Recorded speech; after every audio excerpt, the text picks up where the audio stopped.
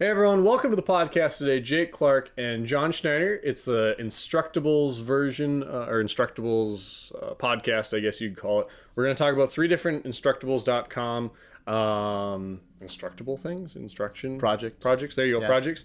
The first one's kind of cool. Then the second 2 are kind of scary, a little dangerous. Scary is in, yeah, definitely dangerous side of scary. Not scary as in, scary movie scary. Yeah, it's not like Halloween scary. Yeah.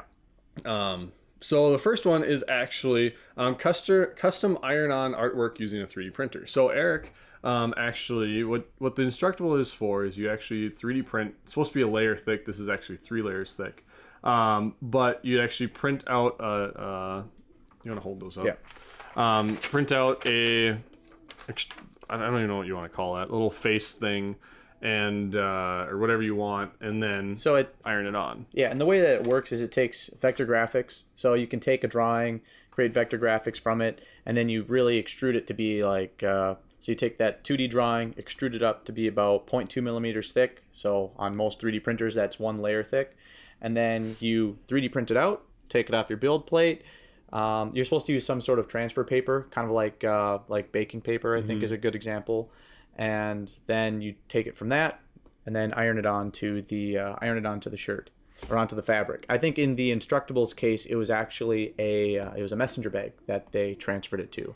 Yeah, where on the sleeve it doesn't really. I mean, it's going to come off. So, and I don't know how it would hold up to like washing it, but and that's one of the things they bring up in the Instructable is you really need to wash it cold.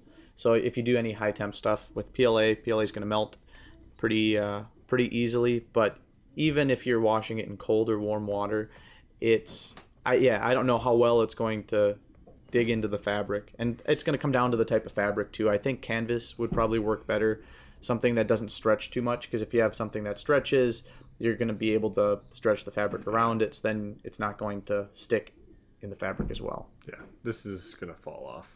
Yeah, and granted, this was a very quick and dirty way of doing it. There, if we would have followed the instructions and a little bit better, and gone out and done each step the way it described, it would probably stick a little bit better.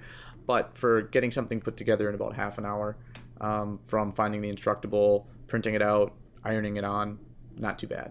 Yeah, so it'll be interesting to see if when we do this a little bit in a different way, maybe try NinjaFlex, try a couple different other materials, and see what we find out. So we might try that in the upcoming podcast. Maybe we'll have an update to whether or not we got something to work a little bit better. So yeah, you did get it to stick to the paper though. Yeah. So and it was the same image for both, right, Eric? That's a raft actually. But oh, so that's the raft. Oh, okay. The raft are the same thing. Oh, okay, I got you. So it does work, and like Jake mentioned, we're actually going to experiment with 3D printing NinjaFlex directly onto fabric.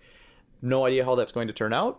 Could turn out great. Could turn out with poorly. Some burnt fabric, but building could burn down. But yeah, so maybe next podcast we'll have the answer to that, and maybe an Instructable of our own on how we could go about doing that. Maybe, yeah. We'll see what happens. So 3D printing pens, they've been out there. There's a couple of them out there. Well, there's a handful of Instructable ones online, and they're kind of scary. Now we're going to get into the kind of the scary side of these projects, where they are sketchy, I guess. So this one 3D printing pen, you have to 3D print the enclosure to house the extruder around it. It doesn't have a motor to it, and it looks like literally a person took an extruder off a 3D printer, slapped it in some 3D printed parts, wrapped it up with electrical tape, and said, "There, I got it. I made it for $60."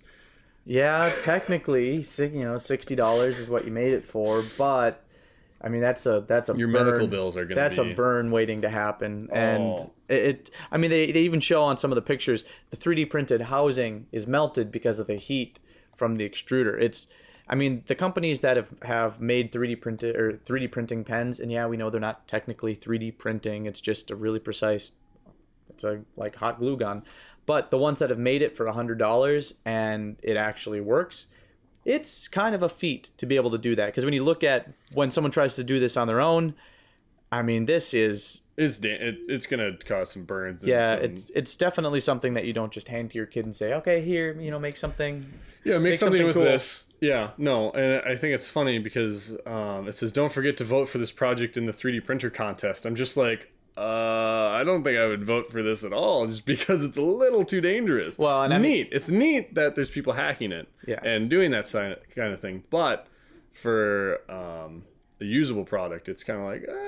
And I don't think that they're intending this to be operated by a child whatsoever. I think this is, hey, here's something to do on an afternoon. Make your own, to help you understand how it works, why it works, that kind of stuff. Yeah, so it's a niche.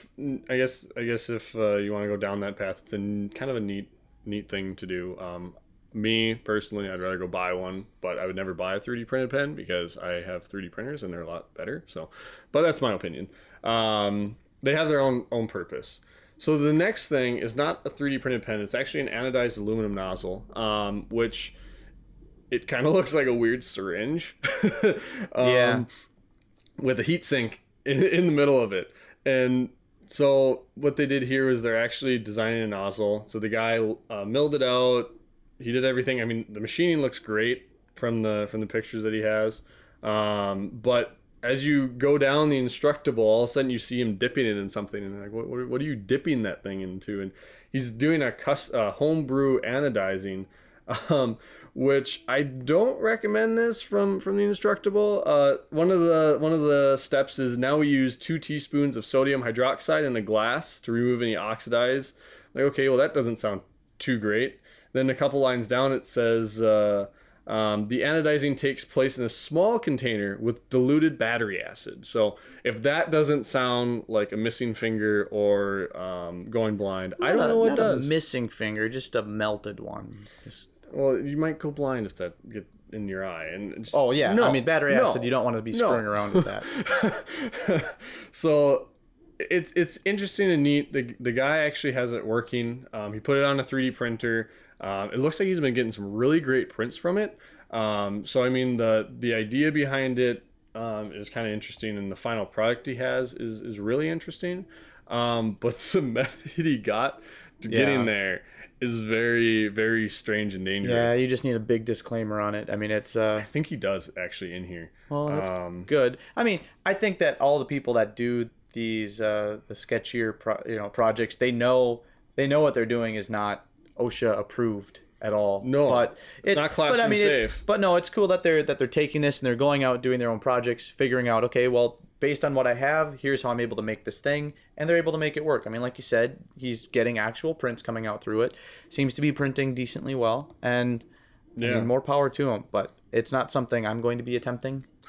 Big fan of not having that battery acid hazard even a possibility. Yeah, no, thank you for that one. Oh, what was I gonna say?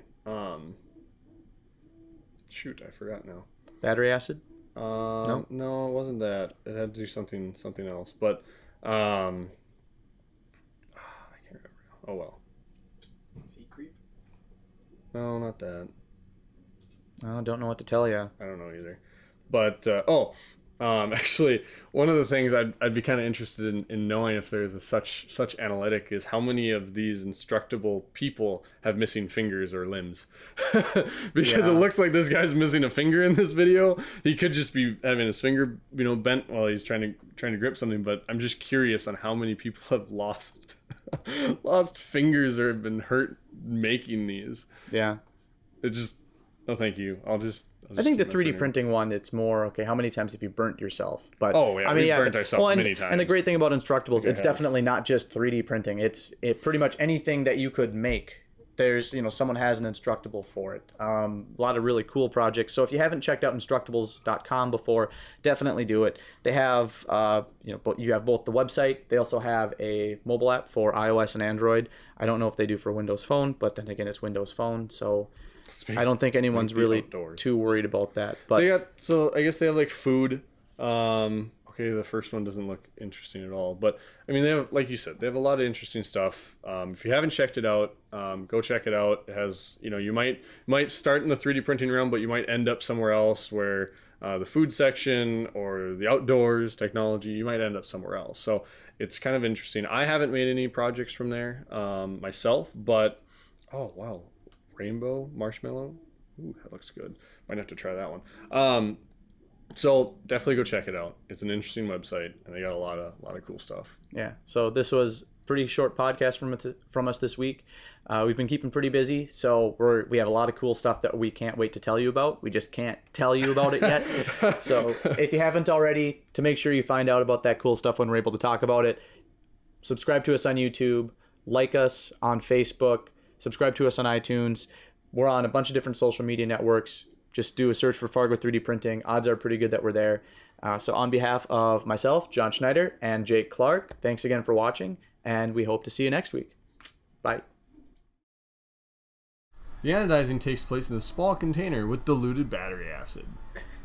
Nice. It's like there's a lot of this stuff. It's not. It's just scary. It's like not safe It's at cool all. that the guy made his own extruder, but Yeah, I mean, it looked in like one of the videos he might not have a finger, so